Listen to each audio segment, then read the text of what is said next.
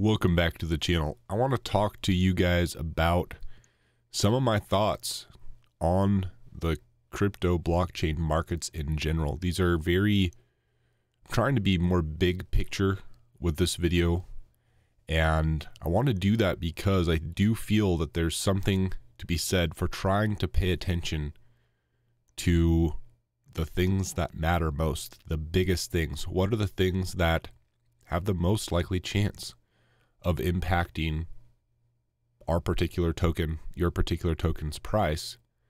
And I think the bigger things have a bigger chance of affecting the price. So right now, we have the Fed raising interest rates. They are now hawkish, and we haven't had a really hawkish Fed since the beginning of crypto. And I think that is meaningful. To me, it is worth paying attention to. It appears that they're going to be hawkish for a little while longer, possibly till Q2 of next year. We will see. I want to show you guys a chart of the S&P 500 and just give you some thoughts that are on my mind right now, trying to give myself perspective for what we are in, what we are experiencing, and what we may experience ahead. So like I said, this is the S&P 500. I want to draw attention to what happened in 2000 and then a 2008 crash. One observation is that from the top, the peak of the S&P 500 to the bottom was about 2 years. The peak, the top to the bottom for the 2008 crash was about 2 years. The drops were about 50%, roughly, each time. And if you compare that to where we're at now, we're roughly, very roughly a year in, and we've dropped roughly half of it. So we're halfway to 50%. Doesn't mean that we're going to go drop for 2 years. Doesn't mean that we're going to drop to 50%. Doesn't mean we're not going to drop more and go longer. But this is what it is. This is the S&P 500. This is what's happened in the past. And it's worth me. I actually take comfort in this because the perspective helps me to decide what to do. How do I take advantage of the markets doing what markets do? And that's what I want to do. I don't want to blame the market. It's going lower than I thought. How dare the market do that? That's not a game or a thought process that I ever want to fall into. I want to look to what I can control and set myself up to win. And I'm going to the little bit broader market right now just to look at what has happened there at a time scale longer than crypto has existed. Because crypto existed, right? Bitcoin came out in 2009. And more or less for Bitcoin's existence, the broader markets have been on a good run. Blockchain hasn't really experienced a hard time like this. We don't have something to look back to that are like either of these times. And in my opinion, these two times are relatively recent history. We have a lot longer history of stock markets in general to look back to. And I'm just drawing these at the moment because that's what I have in front of me. And I think it's worth some perspective. And another chart that I like to look at is the PMI, the Purchasing Managers Index. And all this really is showing is basically if companies are basically buying or getting rid of inventory, the more that they're things are good basically for companies in general, the higher up the graph this line will be. And the farther down, the worse. It's from 0 to 100. 50s, they're holding steady. In October, the PMI for America, for the United States, was 50. So they were roughly flat. I think there's a chance that we have farther down to go. Given our current situation, I think it's possible. We may have some upside along the way, but it's possible that we go lower. And the fact that we're only at 50 suggests to me just that the companies aren't experiencing, at least in October, they weren't experiencing a massive amount of pain. And it's possible, in my opinion, that we are going to experience a massive amount of pain. I don't want this video to be a bearish video. This is me trying to tell you what I'm thinking about, what I'm paying attention to, for you guys to use however you best see fit. And I take comfort in considering the downside. If I can have a plan that I win considering the downside, that gives me comfort. If it, for example, if I'm making a decision that will screw me if the good case plays out, and if the good case doesn't play out, I do not sleep well. That does not give me comfort. Looking at the potential bad that could happen, I actually find comforting, especially if I can find a way that I win, whether the price goes up or down, for example. And so one thing that I will be looking to, very simply, trying again to talk about what are the big things, in my opinion, that matter. I think the Fed is a big player. It affects things. I want to pay attention to what the Fed is doing. They're currently kind of basically pushing prices down. That's the expected effect of their current actions. That's worth paying attention to. Also, bigger picture, the FTX ripple effects are not necessarily played out yet, and that could also be a relatively meaningful thing that is pushing prices down. We also have the SEC coming after crypto, coming after blockchain, specifically coming after the Hexagon community right now. And that could be a big thing, a big narrative that affects things to the downside. So I'm trying to take these into account. So how do I win? Well, for me, I don't know that these things, like maybe there's a chance that these things are already factored into the current price. It's a chance. And maybe that means we've already bottomed. Maybe we've had so much fear and the knowledge of these things are so real in people's minds that the price has already corrected from them.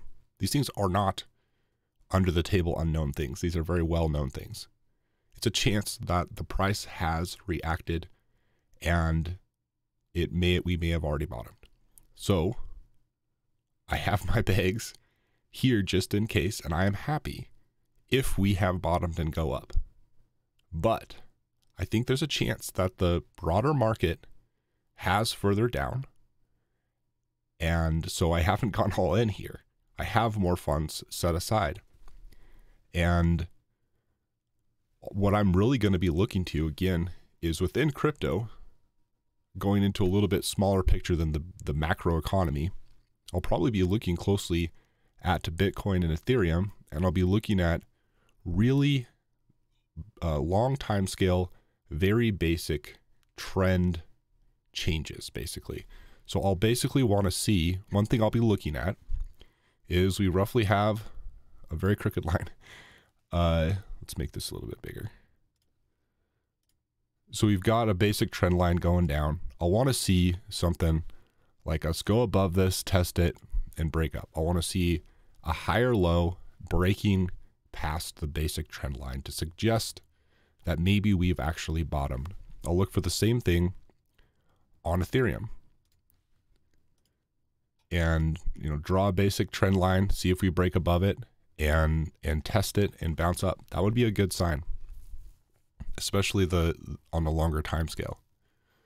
And taking into account how long in our, like I said, to me, relatively recent history, it's taken for the S&P 500 to bottom, we may have a while left before crypto bottoms. It's possible. And I want to be playing the game in a way that I'm not totally screwed if that scenario plays out. And so basically the funds that I have set aside, I'm really going to be very patient with. I'm expecting to be very patient with letting the market tell me what the market thinks, and then I will be ready to deploy funds when the time comes. And I don't have to be anxious or make something happen in the meantime. I can sit back and watch it and save money in the meantime and just be ready for opportunity when it comes.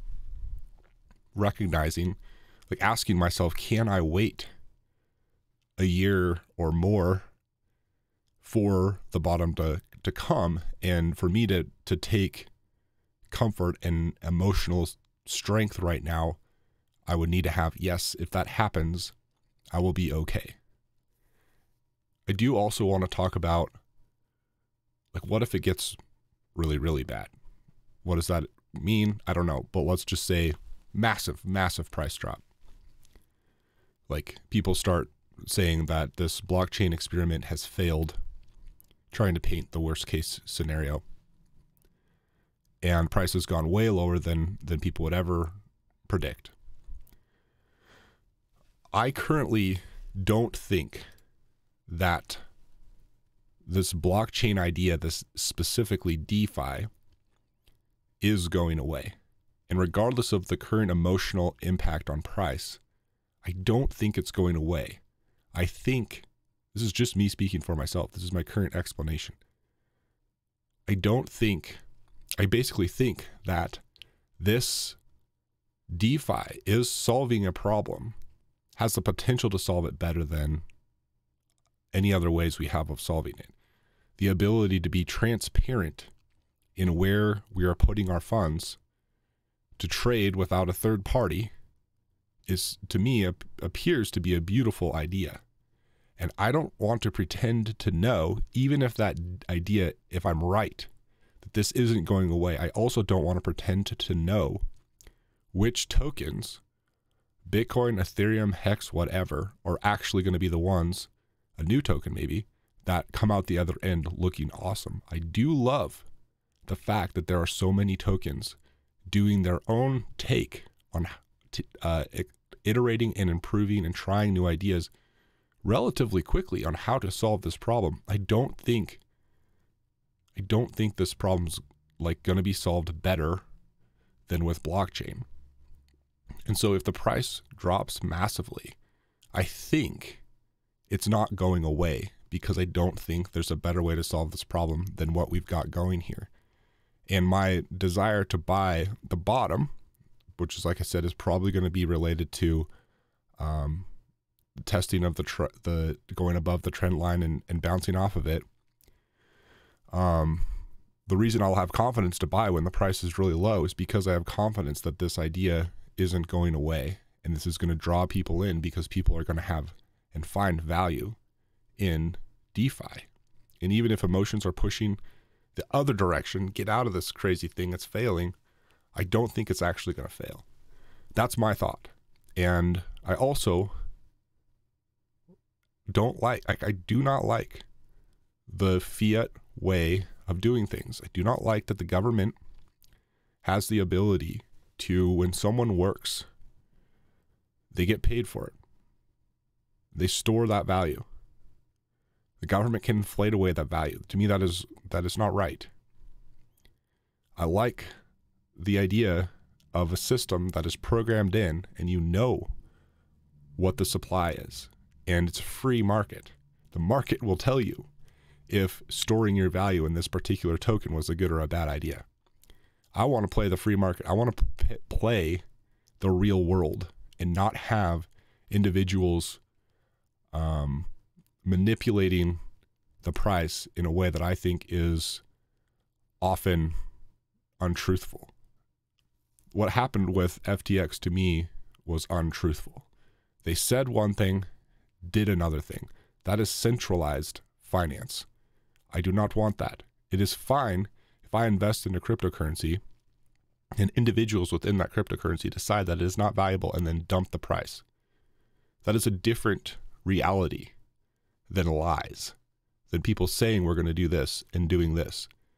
DeFi gives the ability for transparency and knowing that it's actually free market deciding the value of a particular token. And I think that idea is strong and good, and we have the ability to continue improving on how that exactly looks and how that works. And I'm wanting to be a part of that. And if the price drops massively, I will still want to play that game. I don't know that the price is dropping. Like I said, that's why I have bags now. But I am prepared to take advantage of the opportunity of price dropping. And that's kind of how I'm thinking of it right now. And I'm trying to put myself play through the scenarios. If this takes 2 years or who knows, some massive amount of time relative to cryptocurrency history to recover, can I survive? Can I survive that? Can I use that to my advantage? And I'm asking myself these questions. And so far, I feel up for the challenge personally. And these are some ways that I'm thinking about it. I do also feel, for what it's worth, DeFi and tokens in general are very interesting. They're different when it comes to determining what is their objective value. It's a different thought process than I feel much of history, that I feel like much of individuals in history have been able to decide the value of something. And it lends to volatility, among other reasons for volatility. It is hard to objectify that Ethereum, for example, is worth a certain amount of money. Out of DeFi, if you're going to buy an apartment complex, you look at the income the apartment complex is giving you relative to the price, and you feel that, well, if I can rent it for this, that income is worth this amount of money to buy that apartment complex. You get paid in a different, usually uncorrelated asset from the asset you buy. You get paid in dollars for buying an apartment complex. Crypto's weird in a lot of cases because you get paid oftentimes in like kind. You get paid in the same currency that you invested in. If you stake Ethereum, you get paid in Ethereum. If the Ethereum price goes down, even if your percentage return is the same, you're getting paid in Ethereum. And the dollar value you get also goes down, even if it's the same percentage. And it is harder to look at in a value investing mindset, in my opinion. Cryptocurrency in general is harder to quantify. Like, what is the innate value is a common question within cryptocurrency. And I understand, for me, it is hard. And it really is, to me, more emotionally feeling based than many things, because it's very hard to look to something that is more concrete, like the income in another asset that the thing gives you. Cryptocurrency doesn't really have, for the most part, solid ways of solving that problem. You can lend for stablecoins. You can do certain things that are more like, more similar to value vesting and sorts, but crypto is a lot more speculative, and supply and demand is, in my opinion, the reality of almost any store of value. The apartment complex is only worth what people will pay for it. Bitcoin is only worth what people will pay for it. But the ease and the comfort that one has in, I'm just using an apartment complex, but buying a business is the same way. What's the income versus the cost of the business? It's easier to find comfort and security in outside the cryptocurrency, the blockchain. It's easier to find relative comfort in a particular value, in my opinion. And the lack of, well, what's Ethereum worth? Is it worth $1,400? Is it worth $4,000? It's very speculative on the individual's ability to determine what other people are going to think. That's really what it's about. And that is a reason why I think community is really valuable in looking at tokens. Are the people going to be there? Are they going to be pushing the narrative, telling people why this particular one is better than others? And it does play into why I invest in certain tokens myself over others. It's a reason I like Hex. I think the Hex community is very, very strong. And I think it has a chance. If we have a long bear market, I think Hex has a chance of coming out the other end. People are staked. They're going to want their value to be valuable at the end of 2 years, I think. And it's speculative. I don't know that's going to happen. It's just the chances that that one survives, to me, seem higher. than some others. And that's just an example, but it's interesting. So the price could drop a lot. I think that it's possible that tokens in general drop. I don't know that it will. Like I said, it could already be baked in.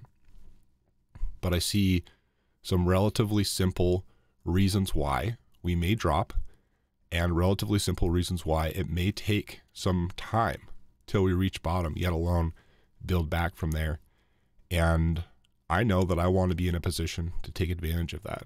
And I'm going to be trying to be patient, waiting for some kind of confirmation, waiting for the Fed to change their narrative, some of these bigger picture, impactful things to suggest that we are in a different paradigm again, and it's now bullish. And really, I hope this isn't complex. I hope this isn't bearish. I mean, I want it to be what it is. I do not want to be the channel that tells you what you want to hear. I want to tell you as truthfully as I can, the way that I currently see it, knowing I don't know. And it's just a person talking, trying to make good decisions himself and sharing with you guys. And these are some thoughts that are on my mind. And so, yeah, in the meantime, generating income, waiting for a confirmation of a bottom, and then I'm going to deploy funds, because my current explanation is this is not going away. That's why I would want to deploy funds when the prices are very low. I think this is coming back. I don't know like how high it's going to go. I can't speculate confidently on what the prices of any particular token are going to be. I just don't think they're going away. And for me, I want to be a part of this DeFi thing. I like transparency.